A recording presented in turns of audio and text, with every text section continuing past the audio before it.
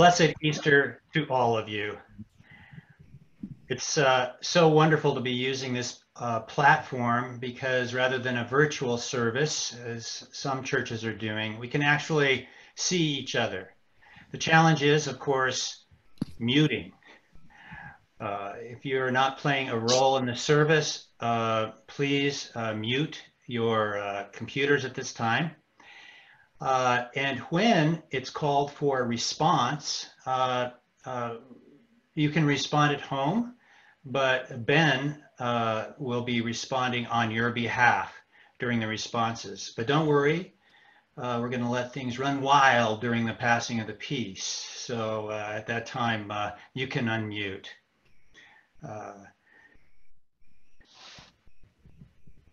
Let us begin.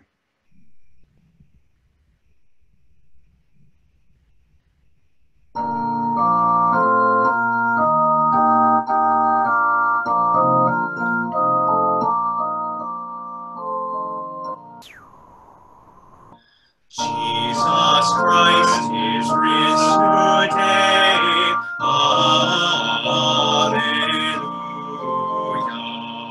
Our triumphant holy day. Alleluia.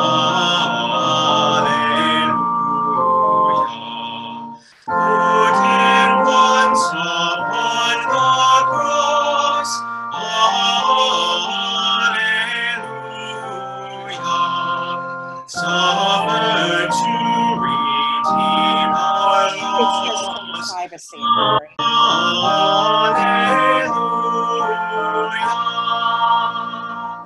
Hymns of praise, then let us sing.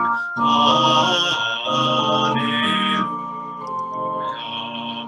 Unto Christ our happy King. Alleluia.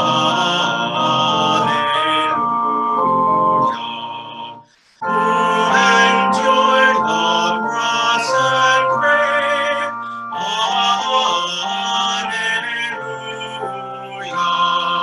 Sinners to redeem and save.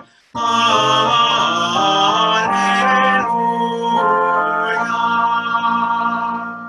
Sing we to our God above.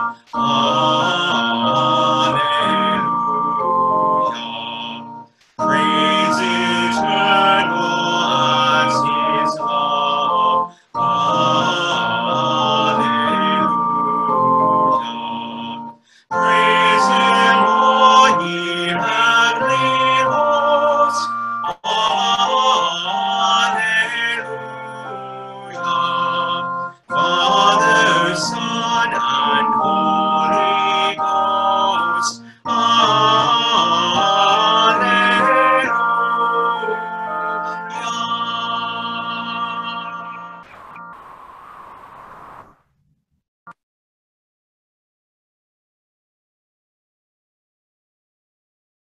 Hallelujah, Christ is risen. The Lord is risen indeed. Alleluia.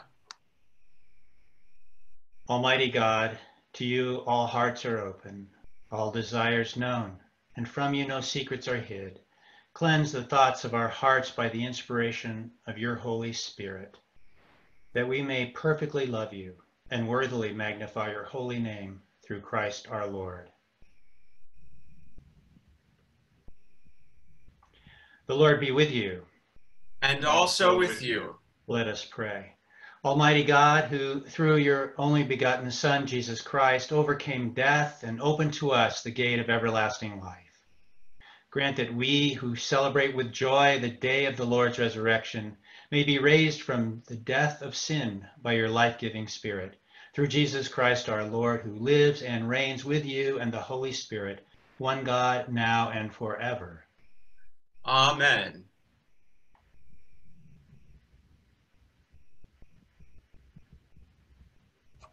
Reading from the book of Jeremiah. At that time, says the Lord, I will be the God of all the families of Israel, and they shall be my people. Thus says the Lord, the people who survived the sword found grace in the wilderness. When Israel sought for rest, the Lord appeared to him from far away. I have loved you with an everlasting love. Therefore I have continued my faithfulness to you. Again, I will build you, and you shall be built, O Virgin Israel. Again, you shall take your tambourines and go forth in the dance of the merrymakers. Again, you shall plant vineyards on the mountains of Samaria. The planters shall plant and shall enjoy the fruit. For there shall be a day when sentinels will call in the hill country of Ephraim. Come, let us go up to Zion, to the Lord our God.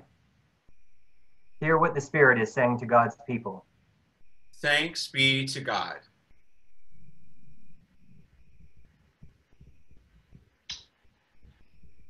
Let us read the psalm responsively. Give thanks to the Lord, for he is good. His mercy endures forever. Let Israel now proclaim, his mercy endures forever. The Lord is my strength and my song, and he has become my salvation. There is a sound of exultation and victory in the tents of the righteous. The right hand of the Lord has triumphed. The right hand of the Lord is exalted. The right hand of the Lord has triumphed. I shall not die, but live, and declare the works of the Lord. The Lord has punished me sorely, but he did not hand me over to death. Open for me the gates of righteousness. I will enter them. I will offer thanks to the Lord. This is the gate of the Lord. He who is righteous may enter. I will give thanks to you, for you answered me and have become my salvation. The same stone which the builders rejected has become the chief cornerstone. This is the Lord's doing, and it is marvelous in our eyes. On this day the Lord has acted. We will rejoice and be glad in it.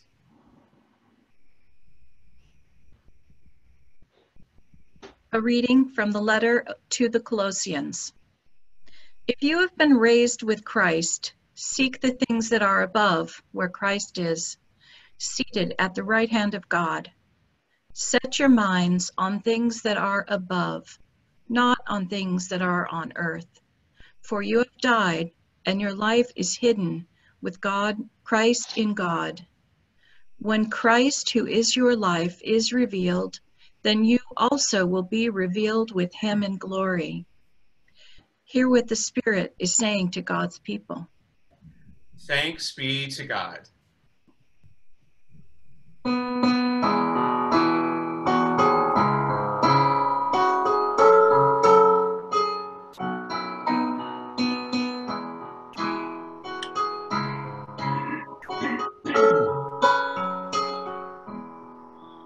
Alleluia, alleluia, give thanks to the risen Lord. Alleluia, alleluia, give praise to his name. Jesus is Lord of all the earth. He is the King of creation. Alleluia, alleluia, give thanks to the risen Lord. Alleluia, alleluia, give praise to his name. Spread the good news for all the earth. Jesus has died and has risen. Alleluia, alleluia, give thanks to the risen Lord. Alleluia, alleluia, give praise to his name.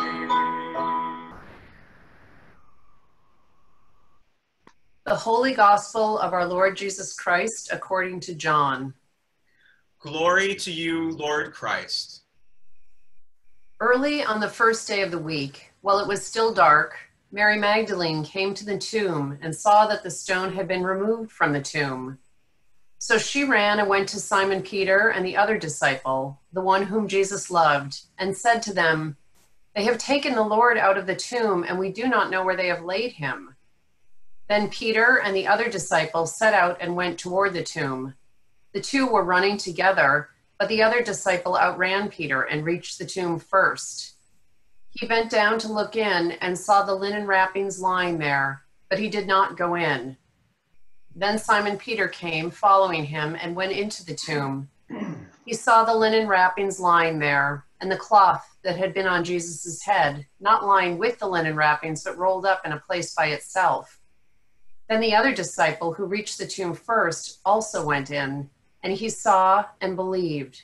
For as yet they did not understand the scripture that he must rise from the dead. Then the disciples returned to their homes. But Mary stood weeping outside the tomb. As she wept, she bent over to look into the tomb, and she saw two angels in white, sitting where the body of Jesus had been lying, one at the head and the other at the feet. They said to her, "Woman, why are you weeping?" She said to them, "They have taken away my Lord, and I do not know where they have laid him." When she had said this, she turned around and saw Jesus standing there, but she did not know that it was Jesus. Jesus said to her, "Woman, why are you weeping? Whom are you looking for?" Supposing him to be the gardener, she said to him, "Sir, if you have carried him away, tell me where you have laid him, and I will take him away." Jesus said to her, "Mary."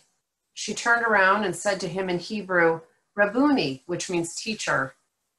Jesus said to her, "Do not hold on to me, because I have not yet ascended to the Father. But go to my brothers and say to them, I am ascending to my Father and your Father, to my God and your God." Mary Magdalene went and announced to the disciples, "I have seen the Lord." And she told them that he had said these things to her. The Gospel of the Lord. Praise to you, Lord Christ.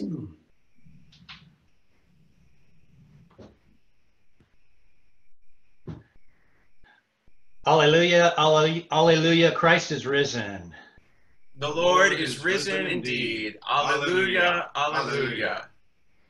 You may be seated or reclined, or you may stand up, or you may continue with your Pilates, whatever you are doing. However best you connect at this time, we welcome all of you. So here's the question for today. When does Easter happen? When is joy and love and peace set free? When can victory over death be proclaimed? When does the story of the resurrection become our story? And what triggers this transformation? The reason why I ask this question is because I have been hearing clergy across the diocese and nation talk about having a huge Easter celebration once the shelter-in-place order is lifted. I love a good party. I kind of like this idea of coming back with all the stops pulled out, with full choirs accompanied by brass and timpani, thick with the fragrance of Easter lilies, warmed in candlelight, tons of people all dressed in their Sunday best and families flowering the cross. Maybe we could do that. But other than being unrealistic about returning to whatever we called normal, there has been something deeper that has bothered me about this conversation. Why does the true meaning of Easter have to be celebrated later? What is wrong with now? And it got me thinking, how did the original Easter happen? When did it happen? What triggered the transformation of the world? Now, this is where, if I were giving a children's sermon, the so-called correct answer from the children would be stated. Jesus rose from the dead. That's how it started. And yes, this was the primal trigger. but the transformation of history, the explosion of a new concept of how we see and experience God, the complete release of a religious movement that could and was called good news, happened when something happened to very real people like you and like me. How did that happen? To find the answer to that question, all we have to do is pay attention to the stories of our faith.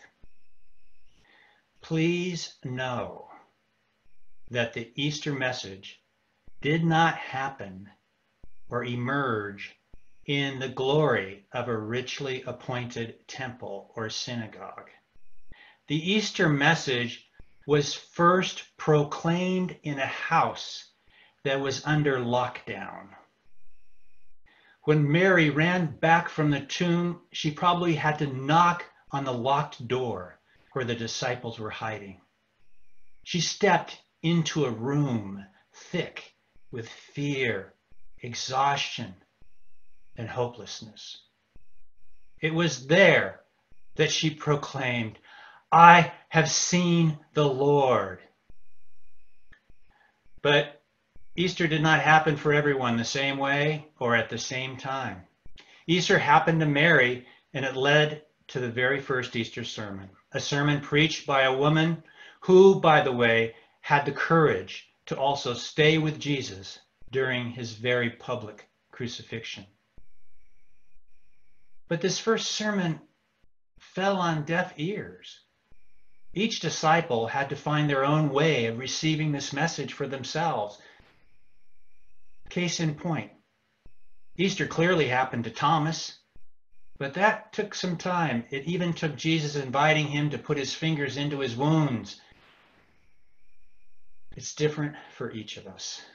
God knows who we are, what we need, and he will respond to us.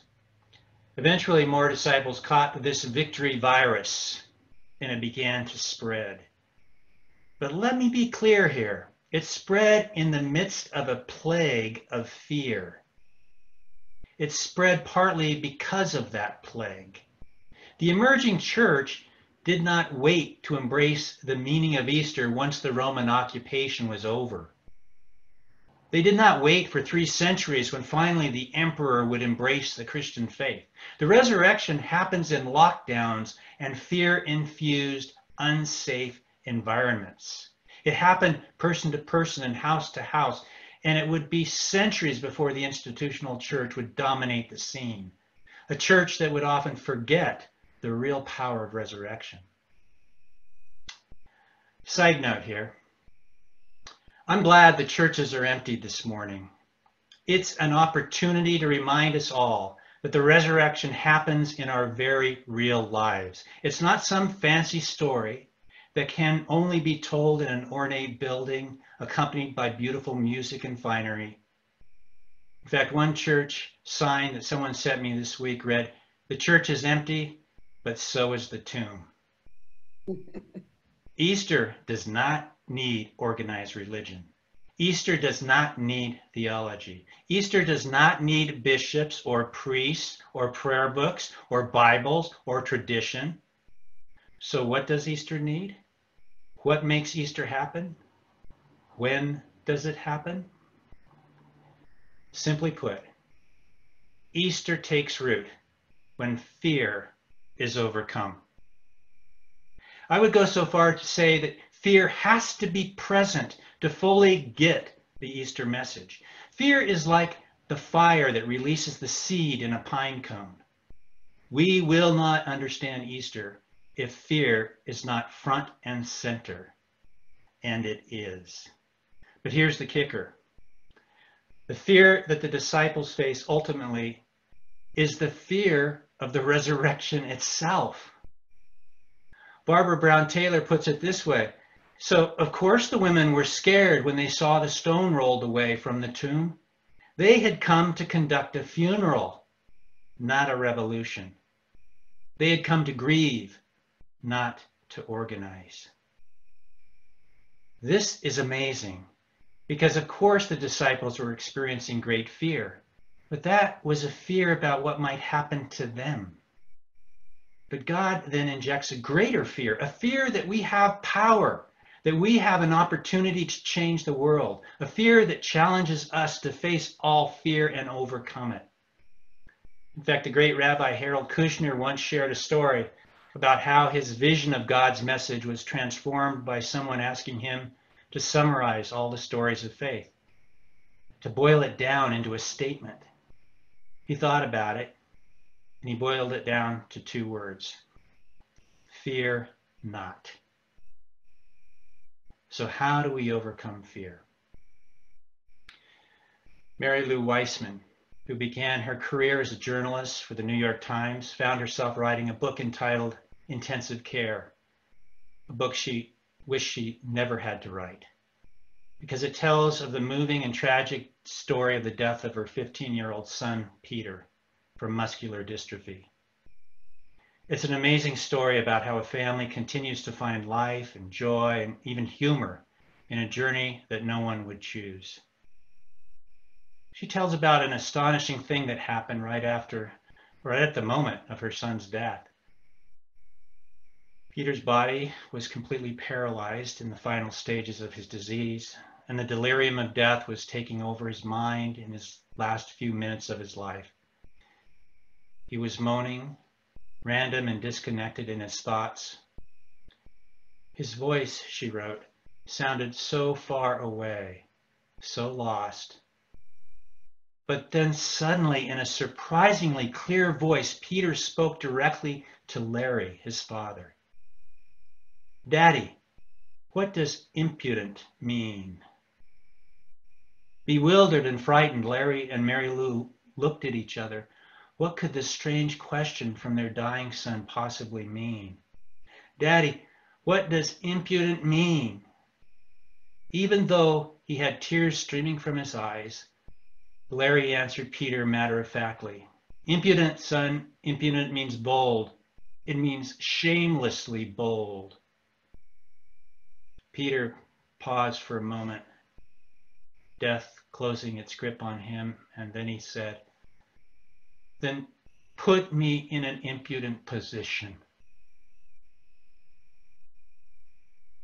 And sure enough, just before their son died, Larry and Mary Lou positioned Peter's arms and legs in a posture of bold defiance, an impudent position in the face of death.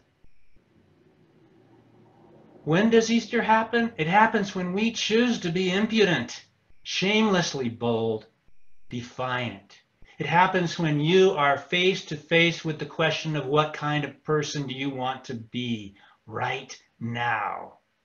Do you want to cower in the corner and feel helpless, to be a victim? Or do you want to reach deep to that place that turns to face your worst fears? To take up the cross and follow Jesus? At the end of World War II, Winston Churchill was at a dinner and a man stood up and said, "At the Battle of the Bulge, we had evidence that the British soldiers were braver than the Nazi soldiers. The Battle of the Bulge proved that." Churchill got up to speak, and he said, "That's not true. The Nazi soldiers were just as brave as the British soldiers, but the British soldiers were brave for 5 minutes longer." Impudence is that characteristic that says, "I will outlast you. I will not fear you. No matter what happens, I will face life with courage." And as a person of faith, it means standing on the promises of God, that God will never forsake you, never leave you alone, will always love and accept you, and will make you a victor. On this Easter morning, may we let Easter happen. As we are locked down in our houses, let us unlock our hearts and let Easter in. Let us find within our hearts the impudence, the courage, and the faith to cast out fear and to outlast the pressure we feel around us, even if by 5 minutes. Join the revolution, a revolution of a more perfect love that casts out all fear. Let Easter happen. Let Easter happen now, right now. Alleluia, alleluia, the Lord is risen. The Lord is risen indeed. Alleluia, alleluia.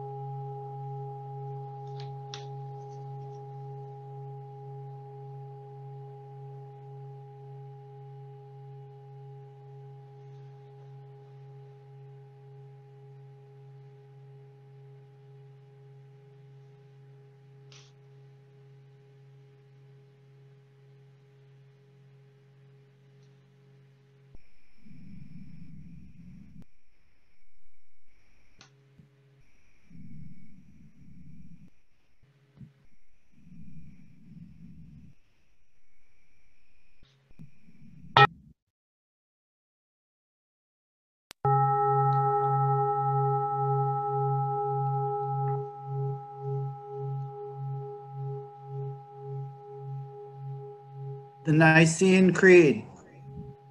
We believe in one God, maker of heaven and earth,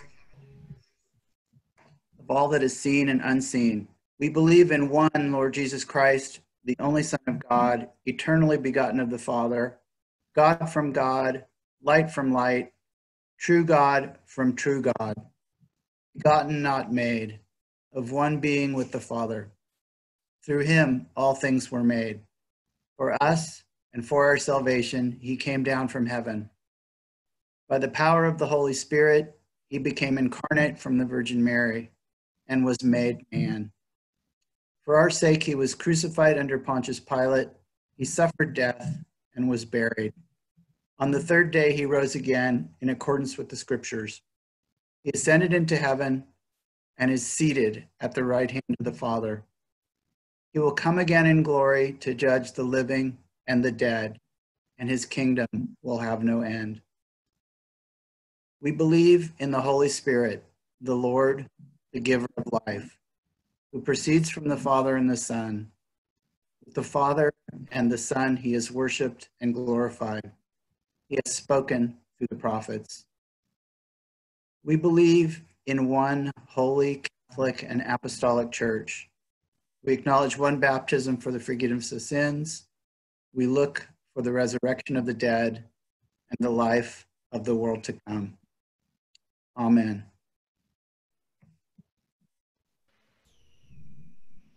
The prayers of the people for April 12th, 2020, Easter Sunday. Lord, in your mercy, Hear our prayer. our prayer.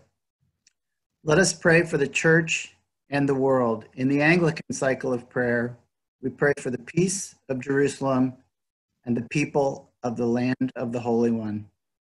In the diocesan cycle of prayer, we pray for the Church of the Resurrection, Pleasant Hill. For Michael Curry, our presiding bishop, for Mark Andrus, our bishop, and the clergy and staff of St. John's. Grant, Almighty God, that all who confess your name may be united in your truth, live together in your love, and reveal your glory in the world. Guide the people of this land and of all the nations in the ways of justice and peace, that we may honor one another and serve the common good.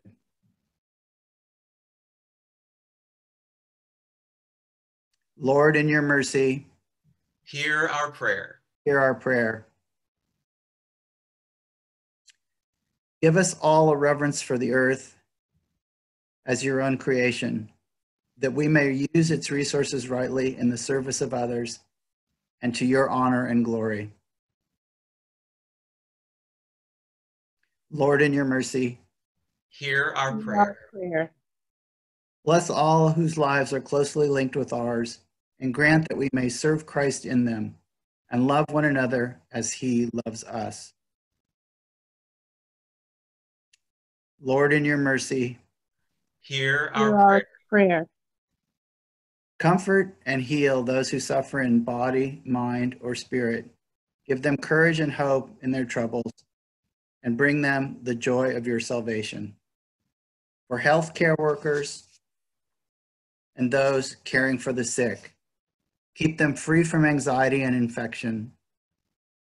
For those with the coronavirus and those who have died, their families, and those who mourn.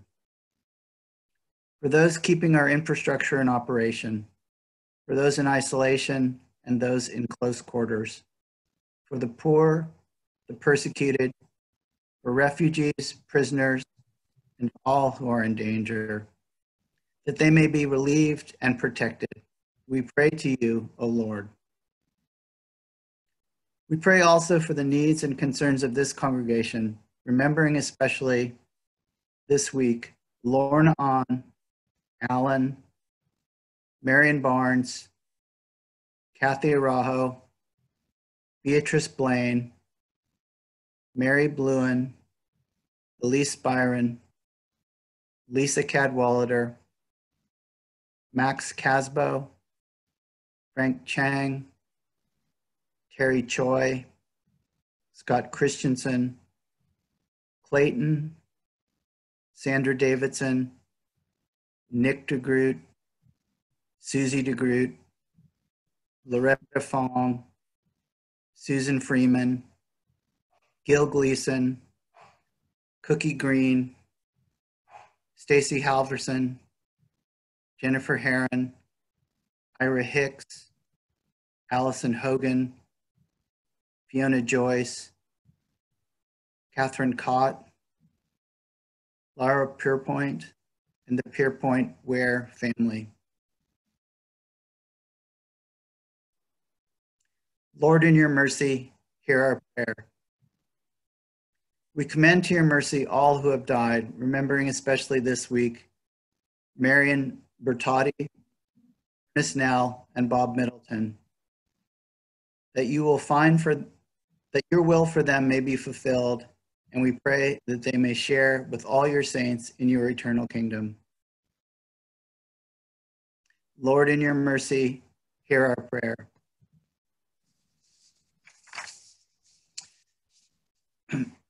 The concluding collect. Gracious God, who desires wholeness and well-being, help us pray for the suffering of our world. Guide us in grieving lives lost and in vulnerable lives threatened. May love, not fear, go viral. Call us to trust in your presence, you, our God who does not abandon, and help us remember, fear does not mean hate. Isolation does not mean loneliness. Panic does not mean meanness. Sickness is not a disease of the soul. And that we are always precious to you and ever encompassed by your love. Amen.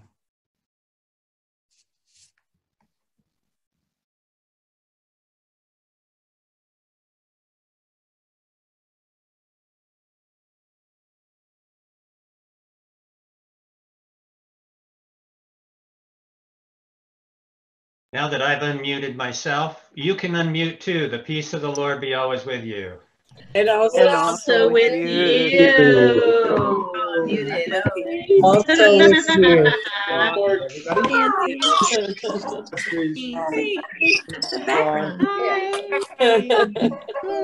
Get the gallery view. There we go.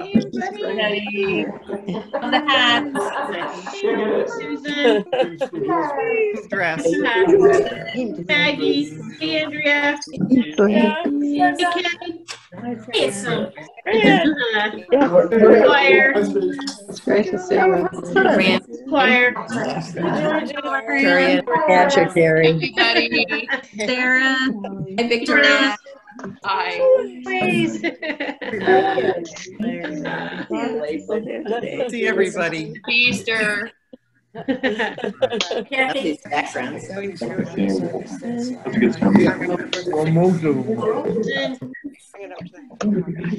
Susan. 90. Are there any Oops. Scott, you need to unmute yourself again.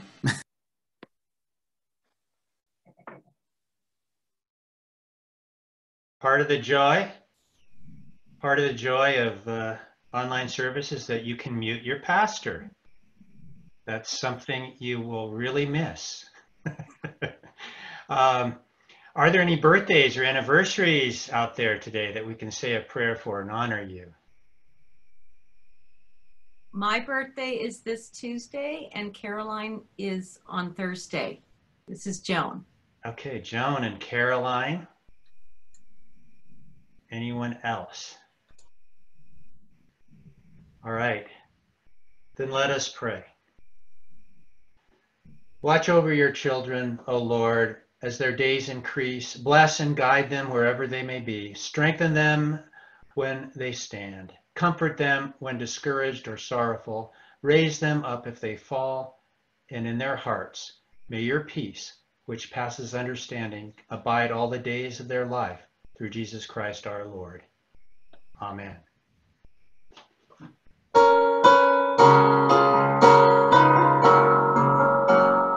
God grant them many years. God grant them many years. God grant them many years.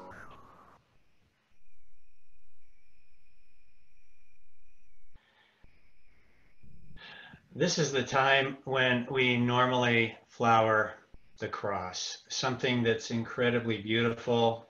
One of the things I know that I miss sorely. It's one of my favorite moments on Easter morning. It is so powerful and beautiful to see the huge cross which we processed on Good Friday being covered in flowers, seeing the power of community when everyone takes part in turning something dark and painful into something of beauty. Although we cannot be together this morning, we can spread the color and the scent of love as we remember someone we want to just call today to wish them a happy Easter and let them know you were thinking of them. Maybe someone that you need to call today might even require a little impudence, a little courage, and a lot of love. God bless you as you share some of this Easter joy.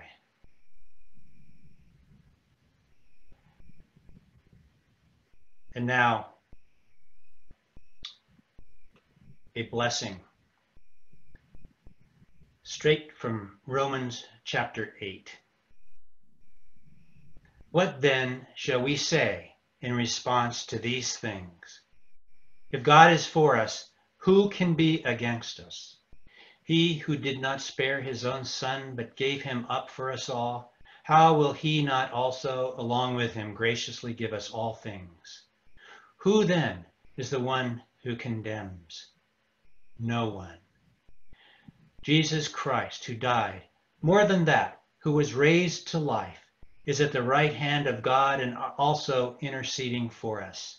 Who shall separate us from the love of Christ? Shall trouble or hardship or persecution or famine or nakedness or danger or sword? No. In all these things, we are more than conquerors through him who loved us.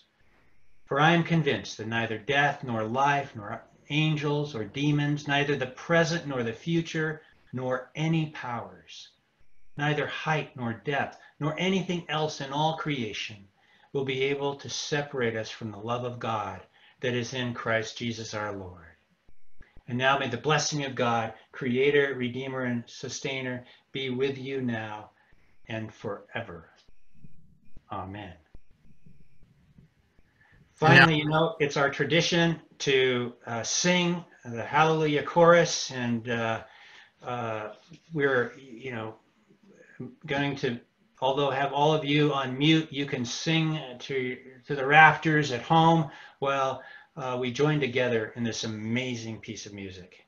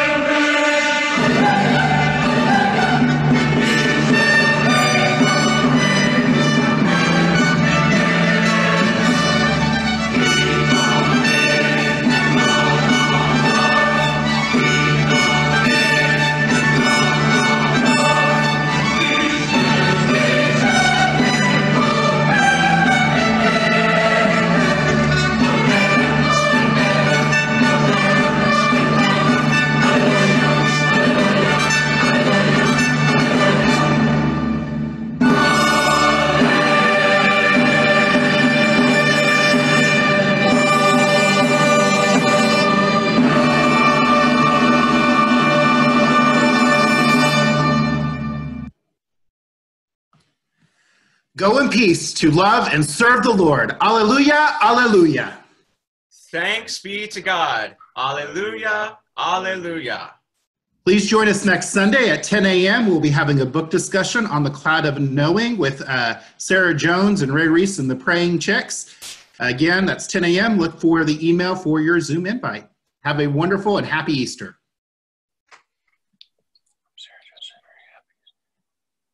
Here we are. Hi. Hi. Hi. So Hi. good to see you. Happy Easter. Happy Easter. Happy Easter. There we Happy go. Easter. Happy Easter. Happy Easter, everybody. Hi, Jim. Hey. Everybody. Merry Easter all. Yes. Some people are super cool. Brian. Looks like he's in Star Wars. Looks like We will actually. Judy. Hey, Judy. Here's Candy Crocker. Hi, Judy.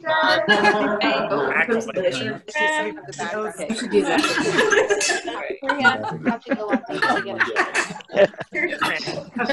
Some great hats. Yes, just understand. Hi, Peter. Hi, Sarah. Hi, Ray. Maybe just say hi to people or their pictures. Hi, Keller. How do we? You can see their screens here. Linnea. Which one? Yeah. Yeah. Oh, and Jesse Ware. Here's Judy. Helen has a. I put myself off. Yeah, I'm there and I took the. Sarah Blaine. Hi, Alan. Hello, Sarah Judy. Blaine. Hi, Helen. Hi, Brian. Looking at everyone. Hey, Ray. Hey, John. Hey, June. Wow, fun to see June. Saw John see him. Happy Easter, St. John's. Oh, that's it. Jennifer. Easter. Easter, St. John. Charlotte Milne. Yeah. How are you? When you lean up, you just. Oh, come on.